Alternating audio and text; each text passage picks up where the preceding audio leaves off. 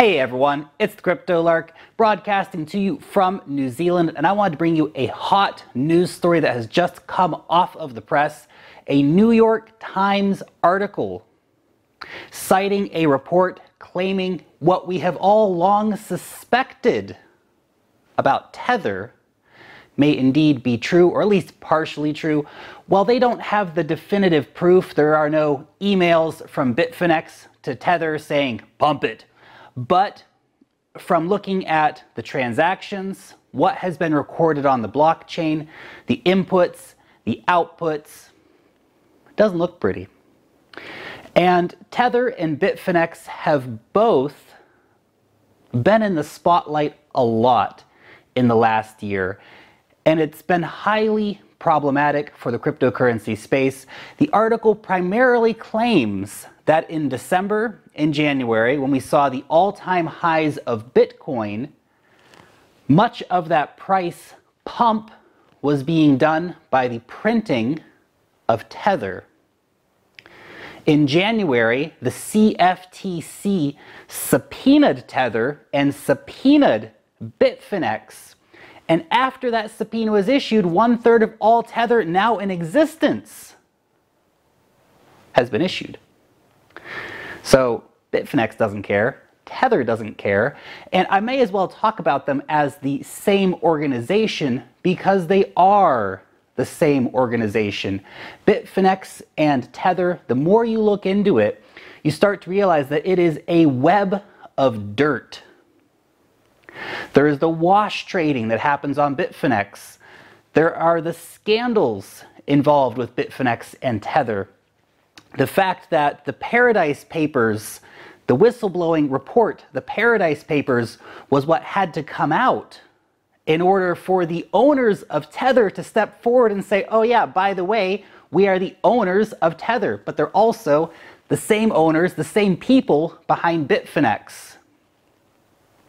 When we see the Tether printing press in high action, well, it's problematic because at the worst possible scenario, Tether is relatively insolvent and they don't have anywhere near the amount of money that they're claiming. And at the perhaps best possible alternative, they're simply practicing fractional reserve banking, whereby they have $1 for every $10 they're lending out. But that was not the promise of Tether, and Tether is nothing but a string of broken promises and scandal. We have a situation where Tether has been unaudited. They have promised audits. Audits have not been forthcoming. The last thing that they said was as good as an audit was they had an outside organization come in and say, audit us, but the audit that came out specifically said, this is not an audit.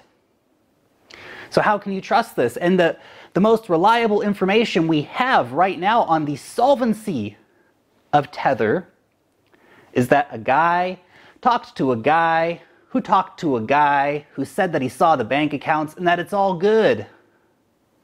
Come on, guys. We all know that's not good. Look, Tether is a massive systemic risk to the cryptocurrency ecosystem as we know it. And this live stream here on Twitter is not designed to spread FUD, because that is not the purpose here. Knowledge is power, and you have to know what is happening. You have to understand that the CFTC has subpoenaed Tether. You have to understand that Tether is unaudited. You have to understand the dirty dealings that have happened over at Bitfinex. Because if you are invested in cryptocurrencies, this is the knowledge that you have to have. It is time to start moving away from Tether. I have long said and long believed that Tether is a massive risk, and that if Tether goes down, it could absolutely crash the cryptocurrency markets. Now, does that mean that Bitcoin's going to end because Tether was a giant fraud? No, of course not. Does that mean that the whole cryptocurrency ecosystem is going to disappear and all these projects are going to disappear because Tether was a giant fraud? No, of course not. But the reality is that Tether is going to come down unless they come out immediately with an audit saying, here is our money.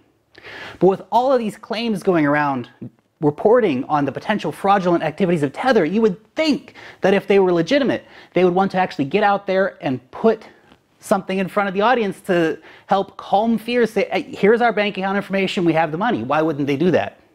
Why wouldn't they get a third-party auditor in with the months upon months upon months of printing out Tether, no auditing? It is incredibly suspicious. All it takes is for the US to claim jurisdiction here.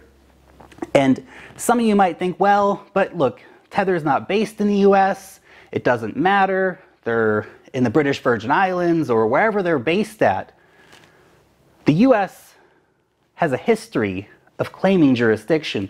The mere fact that they're using US dollar Tether gives the United States jurisdiction. In the Société Générale case, where Société Générale was fined by the United States for dealing in US dollars with Iran, proves that the US will claim jurisdiction when the US dollar is used.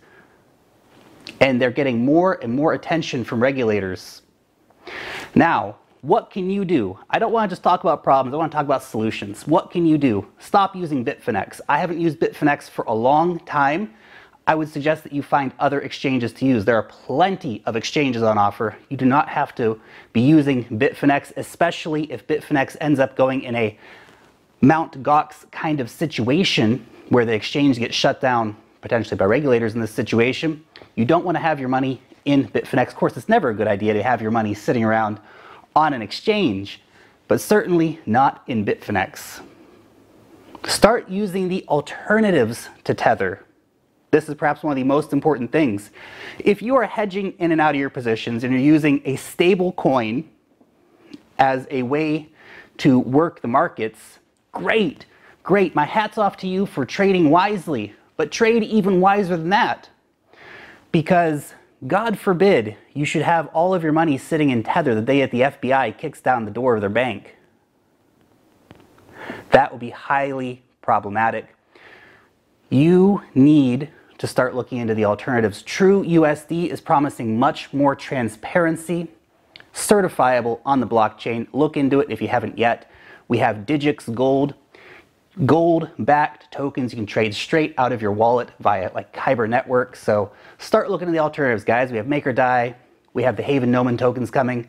Unfortunately, all the alternatives are still low market cap and are nothing compared to the 2 billion plus of Tether that's out there. But we can only start moving to those alternatives as quick as possible. But hey, those are just my thoughts on the current cryptocurrency markets and the report that has come out about Tether. You guys let me know what you think about it in the comment section down below.